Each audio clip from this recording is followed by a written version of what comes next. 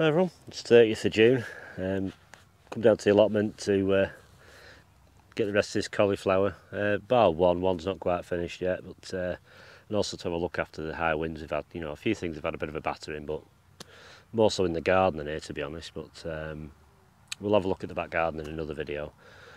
So got some cauliflower to harvest, some cabbage and some more broccoli spears.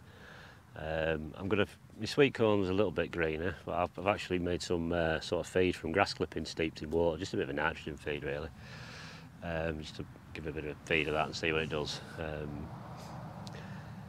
And then I'll probably, you know, because people have been asking about how I preserve stuff and things like that, so I'll probably do a video at the end of this one when I sort of blanch today's harvest, which I might do this evening, and then it'll be attached to this video and uploaded over the next day or so. So, like I say, you saw it in the last video, you know, you can cut the plant and take it off to the compost heap, but just easy. I tend to prefer doing that really, just pull everything down, expose the head, with a knife, a sharp one preferably, and just shear it off, and that's your cauliflower head. Right, it's fairly straightforward. You know, there's like one here that's a little bit longer, but I'm not bothered. I took what, 18 last time. I think this is the one. That one's not ready yet. It's quite a big plant, that. So there's another 3 small ones, so I'll grab them. This one here, it's a bit of a topple plant, but I didn't think it'd produce much. But he's made a small head. You know, not massive, but still a head. So I'll grab these 2 over here.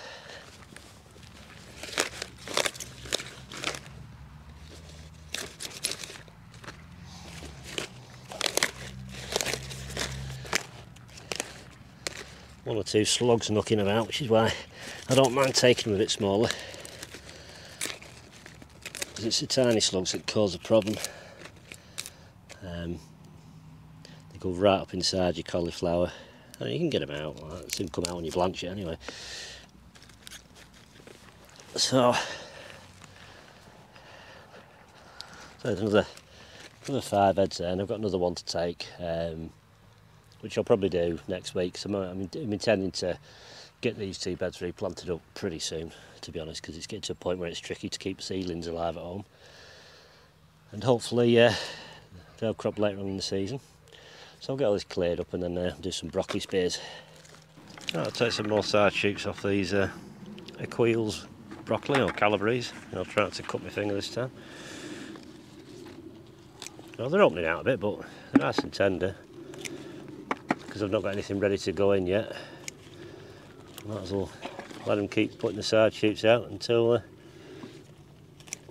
you know, for another week or so, or probably another week. And when I bring the other plants up, just pull these out, and plan is pull some fresh in and go again. Yeah, I think this is probably third or fourth taking the side shoots. You know, you do actually end up with probably more broccoli from side shoots than you do from the main head. You know, so probably a lot of people that just cut the main head off and pull the plant out when you don't really have to. Might as well get a bit of a secondary picking off it. You know, because the actual stem on these are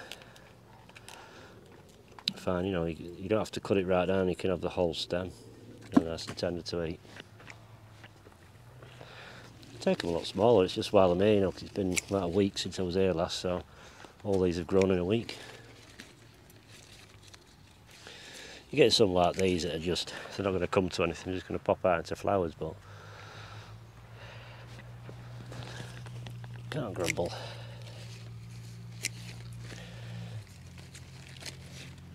There's always going to be something that doesn't go quite to plan, but it's nice when the majority of things do.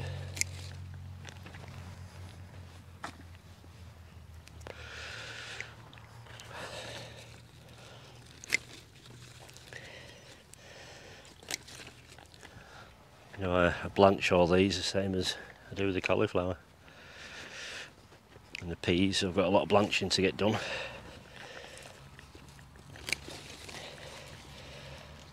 You know, and then that kind of, you can be sort of eating that while your other stuff's growing.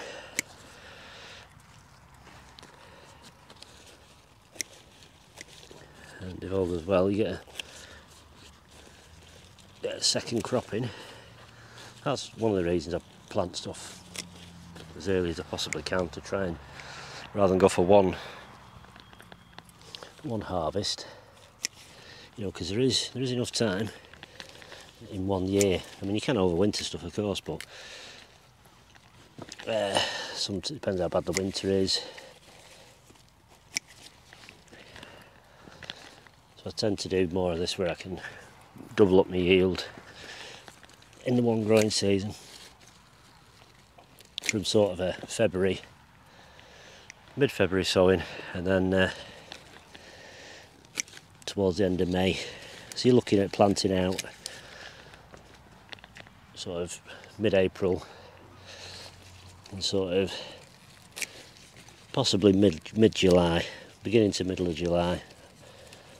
So everything's had about, you know, 40 to 50 days growth in a seed, you know, in a seed pot. You know, so it's, you don't want to be too small.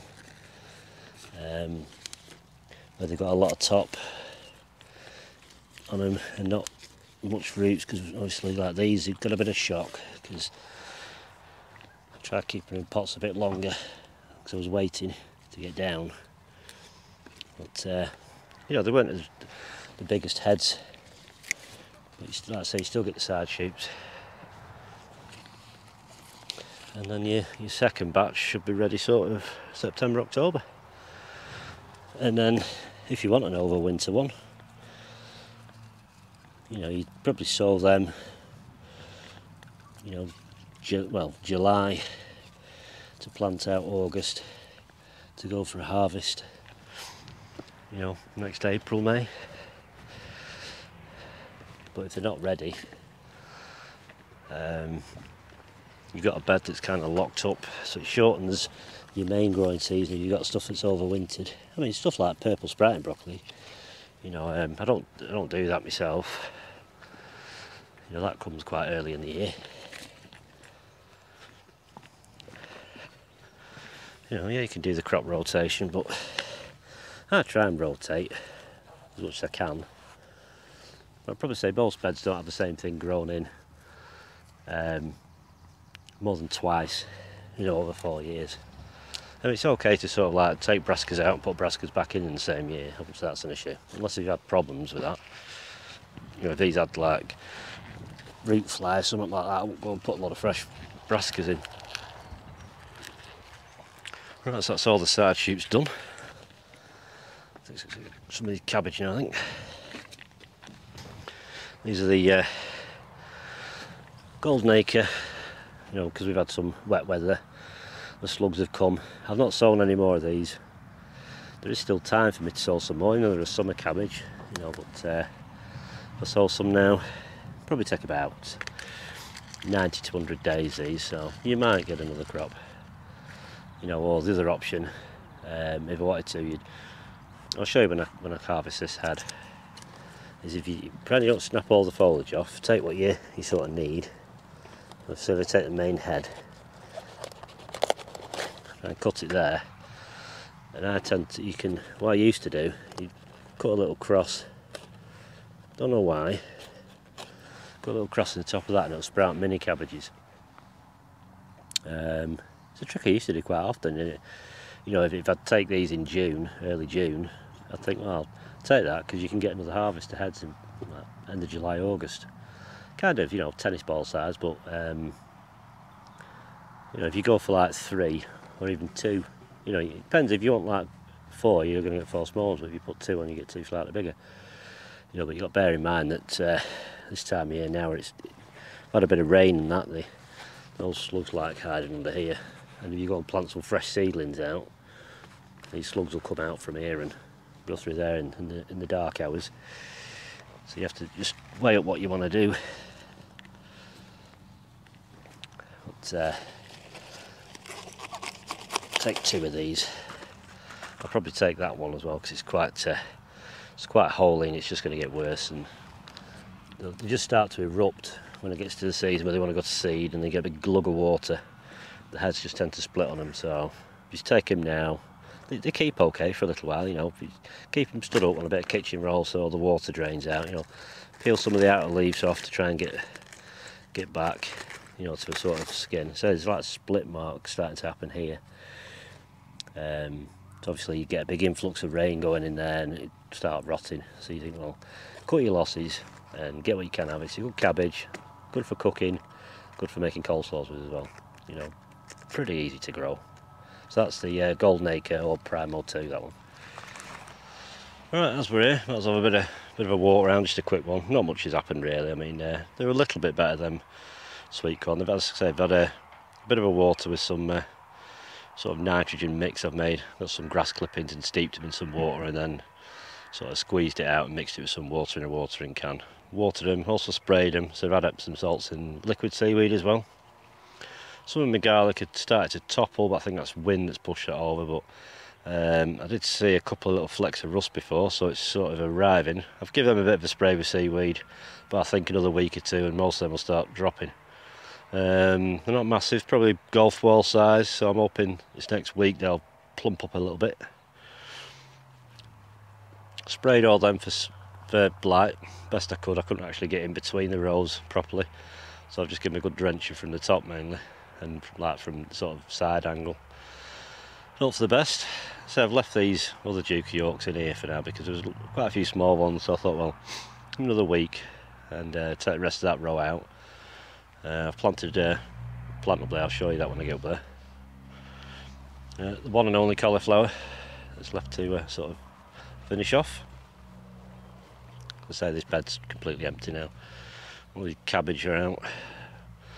Broccoli spears have been chopped. There's a few tiny ones in there which I'll let, you know, sort of grow for next time up, hopefully next week, or I might come up again this week.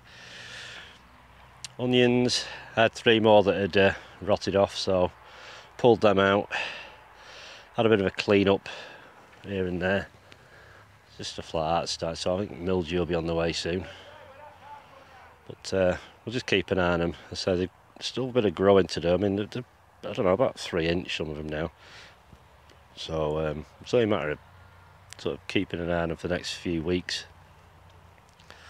and hopefully no big downpours, so some mediocre nice dry weather, because the beds are not dry at all, not after the rainfall we've had anyway.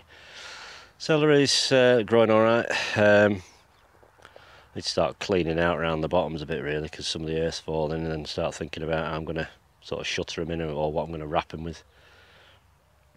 Courgette plants, there's a few courgettes, I'll leave them. Not too bothered if these sort of go marrow size here, to be honest. So I've got some at home in pots that are doing alright, but they've kind of taken now, they've started to grow, you know, after the sort of transplant shock. And peas, they're not ready for picking yet. Got beetroot that's starting to got seeds, so it's not going to do much. If it's still there, bust some seeds out. By the time I clear the bed, then I'll get some seeds. If not, I'll just shift them out and put something else in. Same with spring onions. Not going to bring any more spring onions up here, I don't think, because it's pointless, because rust will just get them. So any more I'll do in the back garden. All these peas have had a picking, so there's another load to pick yet. There were a few blueberries sort of semi-ripe, but I ate them instead of taking them on. This here is a squash plant. I just brought one up with me. It's Turk's turban.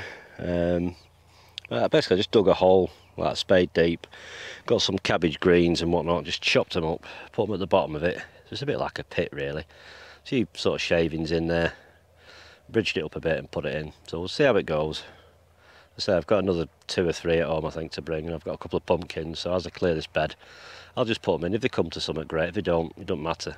You know, the foliage can just be dug into the bed. It's just something to fill this ground up, because if I don't fill it up, grass and weeds will just start, and I can still carry on picking the peas off this side. There's not many on this side, but some of them obviously come through. Go over this way. So these cobra beans, picked some off them, you know, which I was surprised to get some actually so soon, after the state they were looking last week.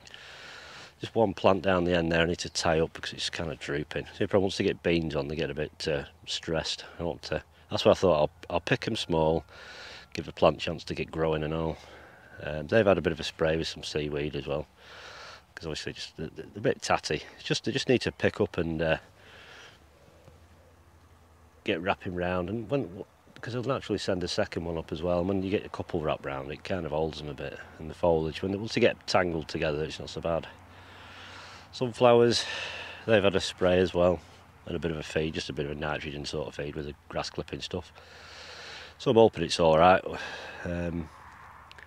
It's got to be better than nothing, it's worth a try. You know, and if it does perk things up, then I'll start looking at, you know, I need to start putting more nitrogen in the beds. So I've not used the old sulphate of ammonia for a few years, so I might start using that again. And here's today's sort of harvest. A bucket full of peas, got the 4 cabbages, the Primal 2, the Golden Acre, piece of Hurst green shaft, spring onions. It's only pulled the Ishikura and the Blood Alum red, Bolt Hardy beetroot, got some Duke York potatoes that Mrs. has kindly sized up. So there'll be potato salads and boilers, and probably roast them, to be honest, because they make good roasters. There's the beans, not loads, but I like them that size. You know, with them, you've got a bean in them as such, nice and fleshy. Good 3/4 of a bucket of the Quail's broccoli side shoots, and then the cauliflower. You know, which is all been quite good, to be honest. You know, so I'll get home, have something to eat, and then I'll record a bit of blanching, I think, and what I do with this sort of stuff once I get it home. Right, so I shall see you in the kitchen. Right, back over front plot. So I'm going to start getting this veg all ready to sort of preserve, or, you know, prepare for storing and that. So I'll start with the beetroot. I've basically trimmed some of the roots off the end, because these have like multiple roots, because I sow them in a module tray, so I tend to put more roots out than, you know, a singular tap root like if you sowed them direct. But it doesn't matter, you just cut them off. Left a little bit of the top on. Should be in a little roasting tray. Just put a little bit of water in the bottom. You know, about a centimetre, something like that.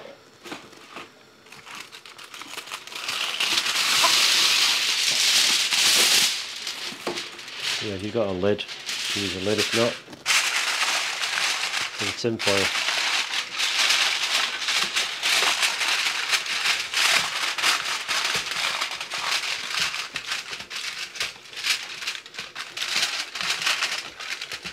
You know, ideally if you're doing like a roast in the oven or something, you can put them in with that. But just going to pop these in the oven now. That gas mark 5, whatever that is in the conversion, I don't know. About halfway mark of your oven. Put it in the centre for about 40 to 50 minutes, and then we'll have a look what to do with them then. Right, the old beetroot's done now. It's had a good bit of time in there. Red hot, so I wouldn't advise doing anything with it at the moment. You need to leave it to cool right down. You can put it in cold water to cool it, but sometimes it's better off to just leave it overnight to cool down. And it skins quite easy, but we'll come to that in a minute. But, next we're going to do some peas. Right, so these are the peas. These are the first green shaft. I'm going to blanch these first to freeze, obviously, but what you need is you need a fairly big pan. I'm not saying this is the right way to do it, it's just the way I've always kind of done it, and it works fine for me. So there's probably umpteen other ways to blanch stuff, but it's just the way I've done it. It's pretty straightforward and simple. A fairly big pan with quite a lot of water in it. The key is don't try and do everything, you know, all of them in one go, because you'll cool the water down too quick. You know, I mean, that is I don't know what it is. I don't know if it's like a fruit strainer or something, or I don't know. Something my mum used to have, and it helps scooping stuff out and that. But that's enough to put in. So water's bubbling away like a good one now. The idea is just drop them in and then back on. So that's just normal tap water with probably about a teaspoon of salt in it. I mean, there's probably about 4 litres of water in that pan. And I tend to look at it, the peas will suddenly lift, you know, start coming to the top. But in general, they want about a minute and a half, 2 minutes. So I'll take the lid off. Okay, there's a few that are starting to come to the top now. But, they all come to the top, and you kind of get a rolling boil back on it again if you want, but the key is you don't overdo them. It's just to preserve, you know, all the goodness that's in them, you know. And so there's more coming up to the top now. And you don't have to stir them, but you can give them a little quick whirl around. The idea is the heat on high, and then you just sort of, let's say, give them a minute or two. There's no real science behind it, you know. It's just, I suppose it cleans and it locks all the goodness in. You know, there's a bit about the cold water. I don't bother having iced cold water. I know a lot of people say make sure you have iced cold water. I have a bit of cold water in here, and the sink's full of cold water out the tap. So that is always been good enough for me anyway. So it works all right. But it's peas are all right, but it's quite a long process to start picking them out of the pods. But you can sit yourself down with a film and whatnot and pod some peas in that. So I kind of reckon, you know, they're almost done. You know, sometimes you'll put peas in, they'll change colour, they go really bright green. People put a bit of bicarb in and things like that, but I tend to not. Just salt and water, you know, and that's good enough for me. But it's starting to bubble a bit around the sides again now, so I think they're good enough for what I need. The thing I do, I keep the water boiling. I'm going to use this to try and scoop as many out as I can in one go, which doesn't always go to plan. You get a few escapees dropping around. A bit of cold water in there, not enough to really chill them off, but it just stops them going wild, you know, and drying out and things like that. Because if they're exposed while they're still steaming, they will dry out, and the idea is that moisture can stay in there. And you can take the pan off the stove if you want, you know, to stop the bubbling. That escaping one there. Right, so I'm going to go over to the sink now and cool these down. So that's running. Sink's full of cold water. Just throw your peas in, and as they cool, they'll start to sink again.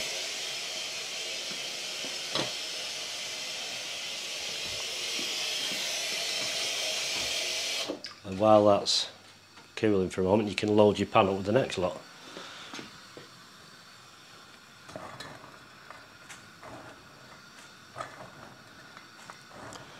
So once you get sort of consistency going with you know, one in, one out sort of thing, it doesn't take that long. So water's bubbling away, shove them peas in, lid on, leave them to do the thing. Give these a whirly around.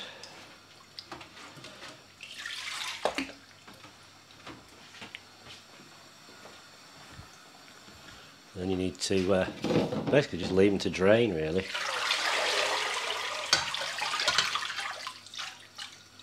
Different when you've got like big things like cauliflower, you might want to cool it a bit longer in the water.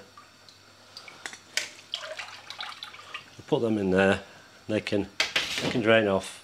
They're perfectly cold, nothing wrong with them at all. It's just a case of kind of, by the time you've done that, you go back over and your next batch is sort of almost coming ready. Right, so I'll carry on with these and then we'll have a look at something else. That's the peas done. They've had a good 5-10 minutes to drain the bulk of the water off. So it's a good time to weigh them. So you can get you don't have to weigh them. It's just a rough guide and see what you've sort of got, I guess. But let the scale 0 and just try and pour them in without them going everywhere.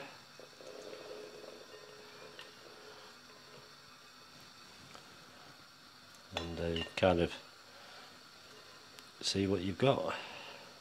Yeah, bear in mind this is, I've had a little bit of a pick, and then obviously there's this pick, and I've probably got twice this again to come from the allotment. You know, there's 1.731 kilos. It's like 1.7 kilos of peas. So, you know, and it's probably grown altogether from maybe 60 peas, you know, which is like 10 pods, so it multiplies massively. You know, you can save a pod and use that pod when it's dried out to grow your next batch of peas. Right, so that's them done. So they just need bagging now. Right, back at the stove. Now we're going to do cauliflower, so I've got some fresh water on. You don't have to change it all the time. I've got some broccoli to do, but I'm going to do the cauliflower first, because obviously the broccoli will tinge the water colour. If you've grown broccoli, well, cauliflower should I say, and it gets a bit discoloured, don't worry about it. It's only because it's a bit of sunlight or it's got a bit of rain on it. You know, we've had a lot of rain recently, but it still goes down, it still tastes just fine. So, same again, don't try and do too much at once. Shove that in. It tends to want a little bit longer cauliflower. I'd probably say 2 to 3 minutes for cauliflower. So you let that do its thing, make sure it heats up full. You know, it's another job you have to do, but I mean, like I say, I do this now. You can keep some to the side and have some fresh. I mean, I harvested some of the green beans. The green beans, chop into sections or do them full if you like, and you use the same method for that as probably as peas, I'd say. You know, maybe a minute to 2 minutes for that. Drain them and cool them, but ours didn't even make it that far. Me and Mrs. had them for tea. We had some spuds and some cabbage. So that was tonight's pickings. But you know, if you've got plenty of other stuff to eat, I mean, we've got a lot of salad stuff we need to eat. So this stuff's going to get put in the freezer. And it's something to eat through the winter months when, you know, obviously a lot of the salad stuff's kind of slowing down a bit. And you well, by then hopefully your freezer's pretty chocker full. So that'll sort of give you a good sort of food store over the winter months, and possibly, you know, into the hungry gap, you know, which is kind of probably April, May or May, June. You know, there's not much, there's a lot going on, but not much ready for harvest around then. So It's just good to have, you know, a good backup. I mean, it's like cabbage. You can shred cabbage, freeze that if you want. It does go a bit mushy, but it's, you know, it'll mix in with something. You know, but then you have your onions that have stored, and those that don't really store well, you chop and freeze them. Garlic. I've still got a few bulbs of garlic left. I did a job yesterday where I got about, I don't know, 30 bulbs of garlic from last year, and peeled them, blitzed them up with a little bit of butter, a real tiny bit, and then froze them. So it's all ready chopped, because my garlic's not going to be ready for the next couple of weeks. So instead of it, you know, going soft, it's still plenty hard enough, but I thought, well, it saves on prep time if you've got it done like that as well. So same again, take these over to the sink.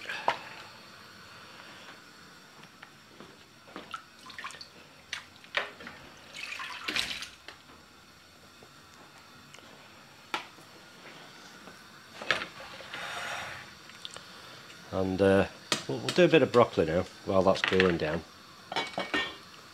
So usually I'd do the collie first and, you know, change the water if need be. But broccoli, yeah, the good thing with broccoli, when you put it in the water, the colour of it changes. It goes a real lush green colour.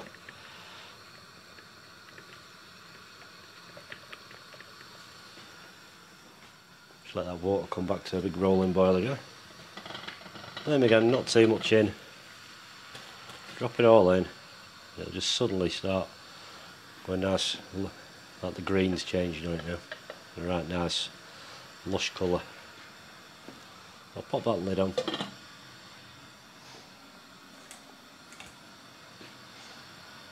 And same again for that. You know, maybe a little bit less. It's usually if the water starts bubbling away okay, then it's had long enough. I say, I'm by no means a chef or anything like that, so I just run it through this process, and it's worked for me for donkey's years.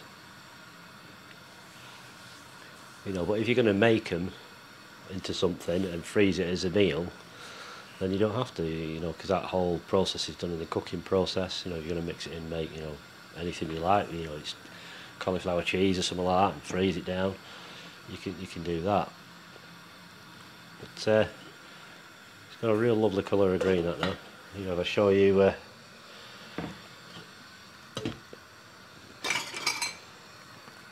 one that's kind of almost there, the colour of that, I don't know where you can make it out in this light, I don't know, but you can see the colours changing it.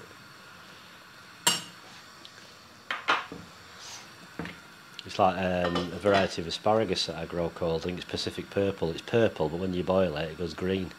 It's weird. I don't freeze and blanch asparagus. I tend to not have enough of it. It tends to get picked and eaten. So that's starting to come to boil again now. I think it's had probably long enough. This is where this scoop thing comes in handy. You know, you can try and get the bulk of it out in one.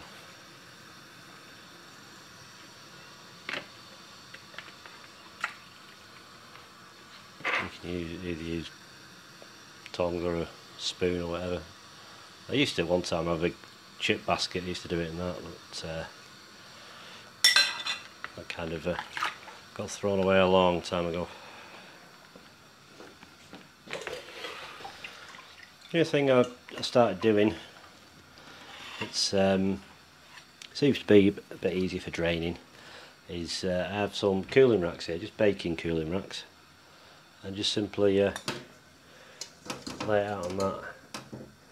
You know, 'cause you try and let drain most of the water out. I mean, you could do this and then sort of leave it an hour to drain.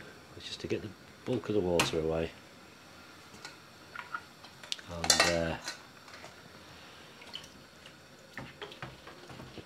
you know, it does just fine like that.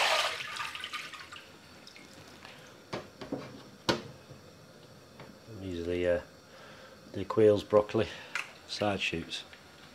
I'll do the rest of the cauliflower and the broccoli, and we'll have a look at something else. While they're draining away before I decide to bag them, thought I'd have a look at some other things that I freeze. So obviously, that onion, that's some of last year's Kelsey onions, or mammoth onions. They don't store very well, so you just get chopped up and frozen. You don't have to do anything with them. Well, I don't anyway. These are just frozen strawberries, just sort of topped. There's plenty of them. And here there's probably, I don't know, maybe £3 or £4 of blueberries. So with blueberries, raspberries and strawberries, your surplus, you can do umpteen puddings with them and whatnot. If I can find a picture of what my missus made with some of the strawberries, then I'll put it up now.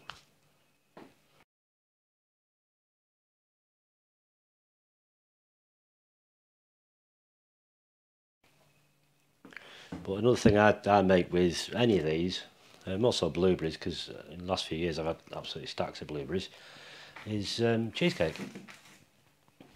So when you get the quiche or flan, wherever you're from or whatever you used to call it, I save these foil trays. Basically it's just digestive biscuits with butter, you know, melted, mixed together. There's icing sugar in it, gelatine helps it all set, there's cream, soft cheese, and I put sour cream in it, and then I just basically some sugar and my blueberries in a pan, a little tiny bit of butter until it's all gone to a pulp. I blend it and I put it through a sieve. You don't have to, but things like, you know, raspberries that are quite full of seeds, if you don't want seeds, just put it through a sieve. You will get a few in there, and then you mix your gelatine with it and you just put it on the top. So you've got, like, you know, biscuit, cream cheese, and then blueberry on top. You can make jams. I used to make jams with plum tree that I used to have years ago, but I'm not bothered with jams. I tend to get through it like this. I mean, everyone in the house eats these, so I tend to do them in batches. I'll do like 6 or 7 every couple of weeks. So, but you know, when you, on average each year, last few years I've been harvesting 20 odd pound of blueberries, it can go a long way. You can only eat so many, and then as they start to go a bit softer, you can freeze them. And then I've still got a few of these left. This is just tomato sauce with some other bits in it. Basically, my giant onions, my giant carrots, celery and tomatoes get made down into a sauce. So you can make lasagnas, you know, spaghetti bolognese, anything you like. It's just general cooking sauce, really. You know, so I find I freeze it in these zip seal bags, nice and flat, because you can line shelves with it and things like that. So I've got about 4 of these left. So I had 20 odd litres of sauce I made altogether last year. Plus you keep eating your tomatoes all year as well, you know, until they finish sort of September, October time, and then you're back onto shop bought ones, which for those who've never homegrown tomatoes, once you've eaten homegrown tomatoes, you go to a shop bought one and you'll think, ugh, not great at all. But if it's all you can get through the winter months, then fine. So that comes in handy. Like I said, with the garlic, what I did yesterday, just basically garlic with a tiny bit of butter, real tiny bit of butter. I just froze them into cubes like that. So it's about like 2 cloves of garlic. You know, I thought, well, the other ones will be getting ready soon, so I've still got a few. I've left a few on the string. You know, which these were harvested almost a year ago. You know, and they're still fine. There's nothing wrong with them at all. You know, I had 2 strings, and I only had 60 or 70 odd. So we can use garlic in a lot of things. Obviously, you know, when you've got loads of them, you could end up with some surplus. So I always save some for seed. So whatever the best out of this batch that's coming is decent, we'll use to seed the following year. Well, variety Solent White. It's just another option if you've got surplus garlic and you don't want to string it, you can freeze it. Cuts down on prep time. You know, so you haven't got to start messing about dealing with garlic when you're going to cook something. So, right, I think I'll bag this stuff up and we'll have a quick look at that beetroot. Right, so that's all sort of prepared, ready to go into the freezer now. So I'll put it in freezer overnight, and tomorrow all I'll do is I'll give them a bit of a shake about, and then I'll bury them further back in the freezer. It's just to prevent anything sticking together too much. More so the peas than anything. That's why I leave a lot of air in the bag. They're just Ziploc bags. These just the normal zip seal ones. These are press seal. They're not as good, but they kind of they're old enough. These I think the medium ones might be small size. They have enough in there for a family sort of meal. So you know, it takes a little bit of time and prep, but you know, it's a good thing to do while you've actually got something on cooking. You know, if you were doing it like a Sunday roast, you could do it all then. You know, because while your cooker's free and your oven's going. So I'm gonna whack all this in the freezer and get the beetroot out. Right, I hope you can sort of make everything out to get the general gist of this. So this beetroot, you know, it was sort of put in the oven for about 45-50 minutes. Bit of water in there. It's cooled down, you know, plenty enough now.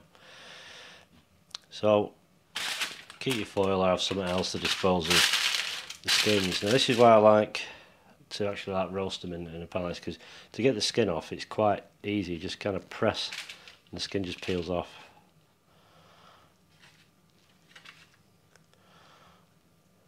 Like so. Get a little knife for trimming ends up.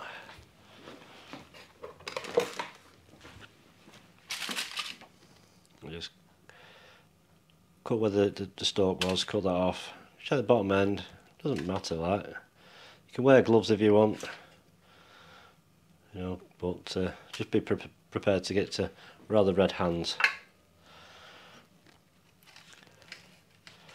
I'll just do a few of these to give you the idea of what I do with them. You can pickle them, you know, if you want. You know, you do find a pickling mix, which I've not done for a few years, because sometimes, you know, you buy the pickling vinegar and it's a bit too strong. But I like them as they are like this. They're nice, you know, diced up in a salad. Nice.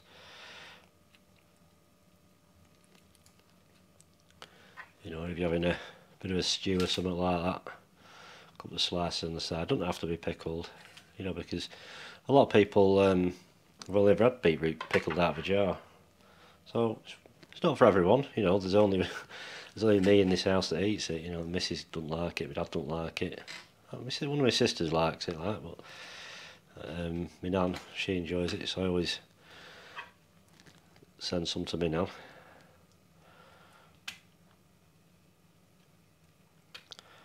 But yeah, we'll do one more and then we'll package them up. Now, how long they last in these packages, I don't know, because they're usually always gone pretty quick.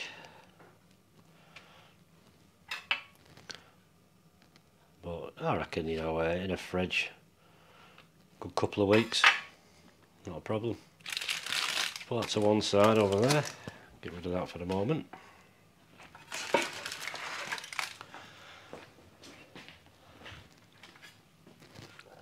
I'm just simply going to slice these now. I mean, when they cook like this, they slice so easy. Probably nearly centimetre slices. You can cut it whatever size you want. Centimetre will do for me.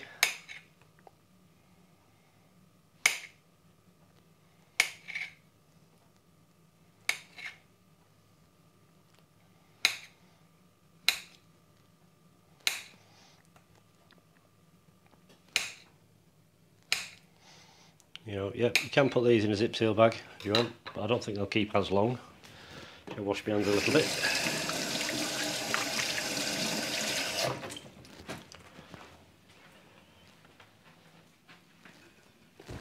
And do the packaging bit now. This is like a little vacuum pack thing.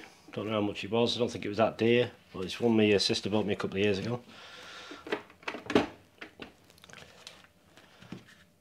I'm just going to close that down, just seal the end.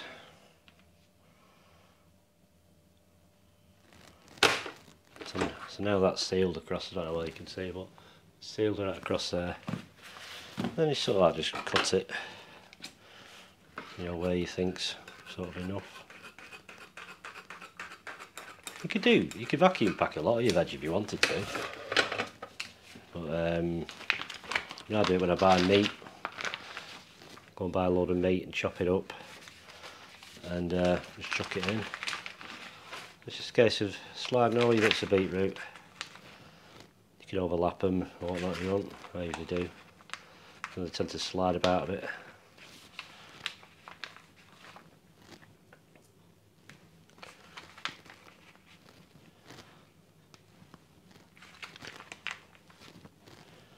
You know, you can get plenty in the bag.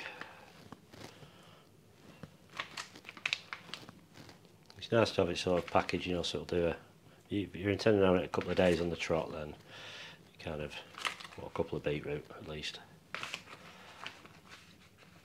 Trying to sort of get it kind of levelish, so it doesn't have to be brilliant.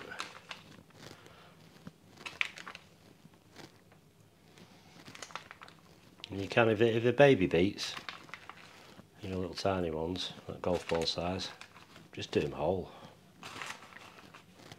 That's why I used to do originally, just do them whole, but slice them like this. You can just snip a corner off and slide them out onto your plate. No red fingers or anything like that. That's the only problem, it's the old red fingers.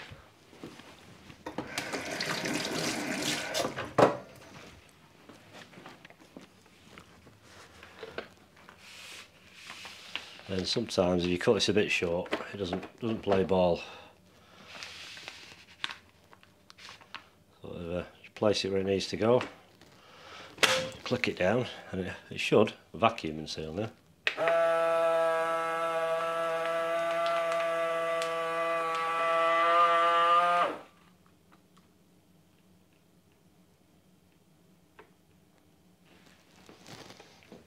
What I'm going to do is give it another secondary bit of a seal just to make sure, because you can get sometimes it'll leak out in the fridge.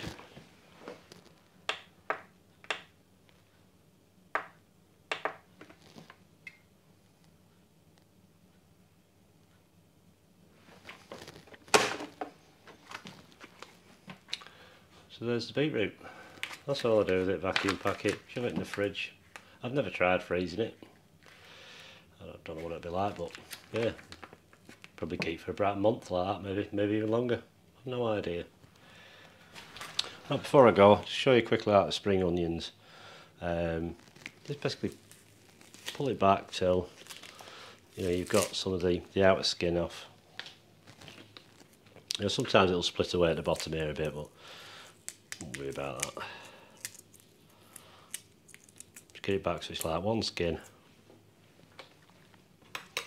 Get a knife, a clean one, not one that's covered in beetroot juice.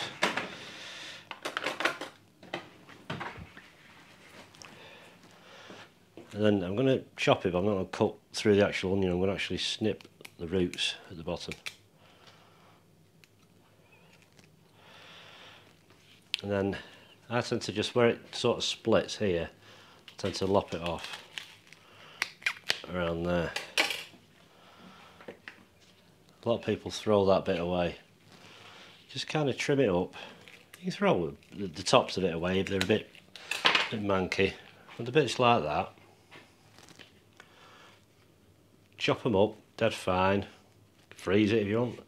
You know, if you're going to put it into sauces, a bit like a herb type thing. But you can use that in making potato salad. Just chop it up nice and fine. It's a bit like a, you know, chive, that type of thing, you know. Just mix it with just mayonnaise out with a cheese sandwich, but that uses them tops up, you know, so you're not actually throwing that much away. But what you do throw away is never a waste, you know. It's like in here, it's all scraps from pea pods. I've got a big bucket full of pea pods. That's all compost which feeds next year's plants. So thanks for watching. I thought I'd do this because a few people have been asking about it. So like I say, I'm not a cook or a chef. Just the way I've done it for a while, and it seems to work okay for me. So thanks for watching. Take care, and I'll see you next time. Bye.